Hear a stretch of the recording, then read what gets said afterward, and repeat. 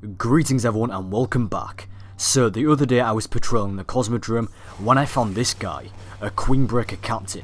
When I killed him I got a Grimoire card, and when I looked at the Grimoire card on Bungie.net I discovered there were more fallen targets to be found, so I spent the next few hours tracking all of the bounties.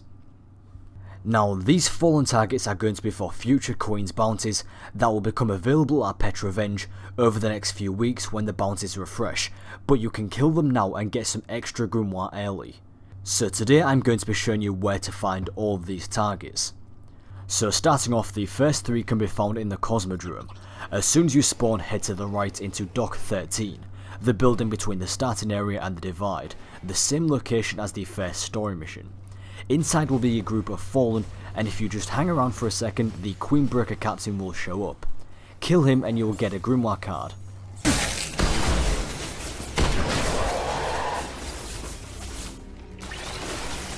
From here you can head to the next target, who is located in the Blast, the area in which you fight the fallen Devil Walker during the Devil's Lair strike. So make your way through the divide into the spawn area for the Devil's Lair strike, and follow the path you would normally take through the strike. Go past the Falling and Hive battling each other, through the lasers and through the refinery until you come out at the Blast. Then immediately go left, and in this building you will find the Wolf Enforcer target.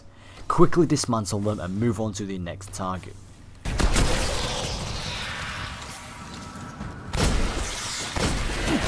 From here you can head back the way you came, and when you re-enter the area with the Fallen and Hive fighting each other, you can go left and into these Hive caves that will lead you through the grottos. When you come out of the Hive Cedar ship on the other side, follow the road, and if you look along the side you will find a small side path that will lead you to a group of invisible Fallen known as the Silent Fang. Kill them and move on to the next location. Next we are going to the moon. The first target can be found outside the Temple of Crota, which is the same location as the farming spot on the Dark Beyond story mission and the spawn location for the new strike, the Shadow Thief. From the spawn area in patrol, follow the accelerator in Archer's line and head towards the Anchor of Light. Past this group of fallen hanging around this building is a pathway that leads you through a valley and to the location. Just stick to the right wall and you will find this hidden path, and at the top of the path is the High Servitor.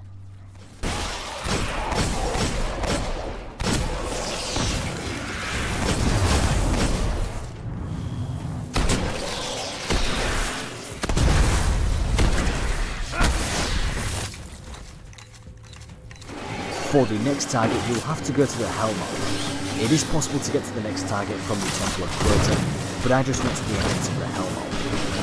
Make your way through the Hellmouth the same way as you would going through the Summoner Pit strike until you reach this area. From here go right and work your way down the twists and turns of this tunnel where you will come to the Well's Grave, and this is where the Twisted Fang is located.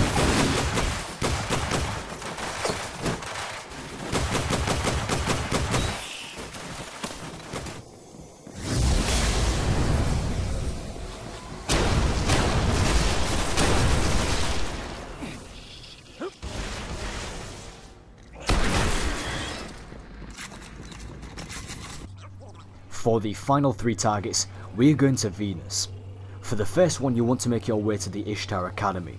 From the spawn point turn into this building once you reach the statue on the Shattered Coast. You might want to try and keep your Sparrow if possible to get through this area and back as fast as possible, as you can't summon your Sparrow here.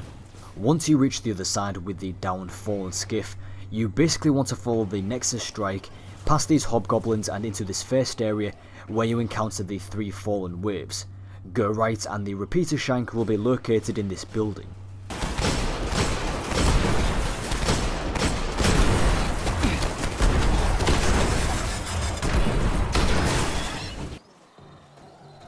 Now go left, proceed along the Ishtar cliffs, past the Vault of Glass and find this entrance.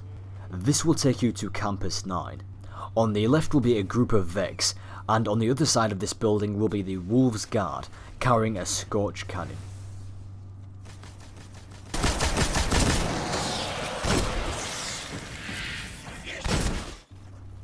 Now we are on to the final target. The final target is located near the Vex Gate Lord, so you can continue from Campus 9 and through all of these Vex warp gates. Make sure to watch out for the Vex Hobgoblins because they will hurt you if you aren't careful. When you've made it to the Vex Gate Lord location, go around to the other side and there will be a stone stairway, and at the top will be the Ether Runner Servitor.